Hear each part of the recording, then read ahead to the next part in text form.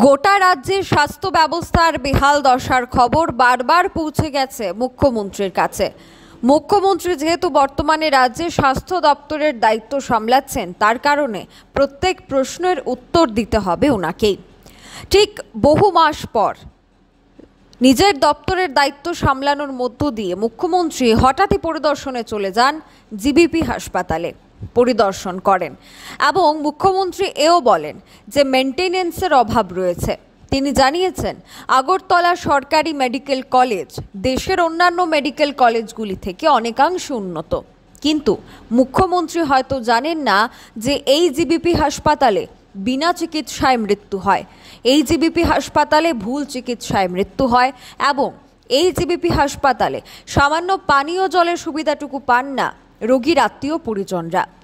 মুখ্যমন্ত্রী পরিদর্শন শেষ করে গেছেন, ঠিক তার কিছু ঘন্টা পরে 1 ঘন্টা যাবৎ জিবিপি হাসপাতাল বিদ্যুৎ-ছিন্ন অবস্থায় থাকে।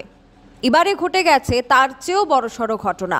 মুখ্যমন্ত্রীর পরিদর্শনের পর 24 ঘন্টা কাটতে না কাটতেই জিবিতে সিটি স্ক্যান বন্ধ হয়ে যায়।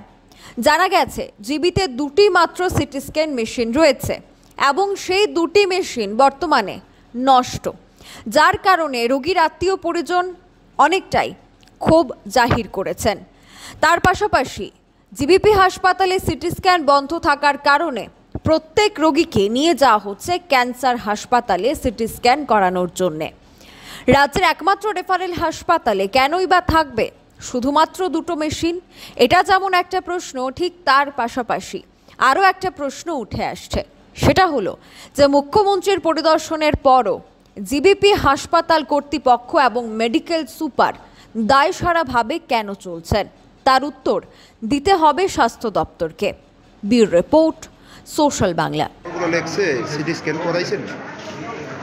CT scan করাইছেন? হ্যাঁ করাইছি। কোনখানে? ক্যান্সার আছে। জিবিতে কেন করাইছেন না? জিবিতে নষ্ট।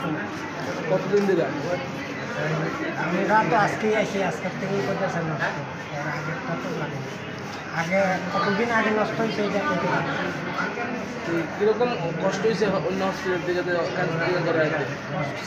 এখান থেকে বারবার খোঁজাখুঁজি করতেছি, এখান থেকে জিবির থেকে কীভাবে নিচ্ছেন রুগীরা? নিজের আগে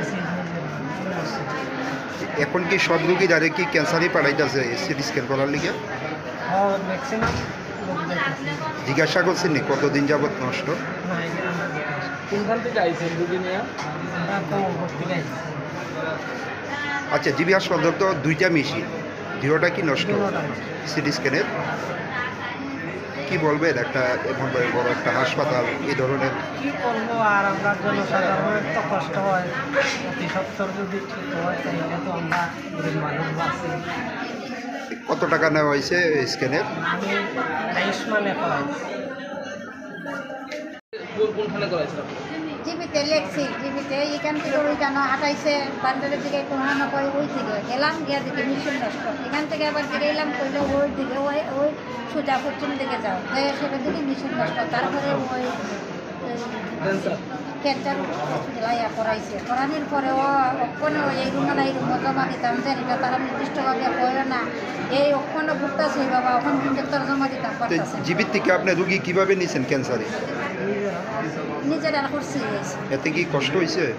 কষ্ট হয়েছে, তো রুগীরা দৌড়া দৌড়ে আটাই লইয়া লাগছে। মানে এখানে মেশিন কি কারণে নষ্ট আপনারা জিজ্ঞাসা করছেন? না, কতদিন ধরে নষ্ট কইছে তারা, কইছে কালকেও সিটি স্ক্যান হয়েছে, আজকের থেকে নষ্ট। জিবিতে তো 2টা মেশিন আছে, 2টা কি নষ্ট? কোনোটাই নষ্ট। খোঁজ নিয়েছিলেন আপনারা? হ্যাঁ।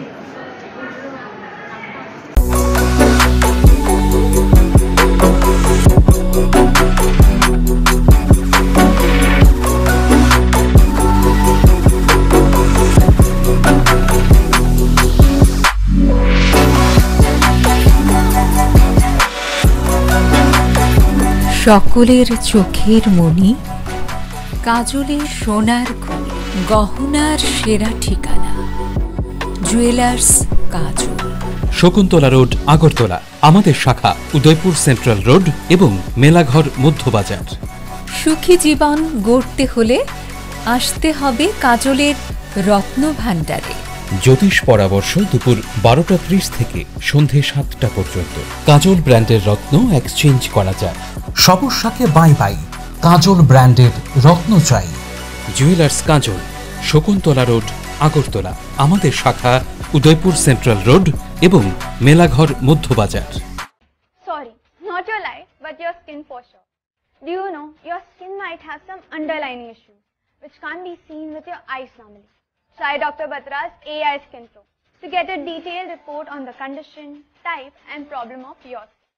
Trust me, when I tried this, I was shocked to know the amount of wrinkles and dark spots I had on my skin. But thanks to the recommended personalized treatment, I could get rid of them effectively and without any side effects. Thank you, Dr. Batras, for giving me the skin, the care and glow it deserves.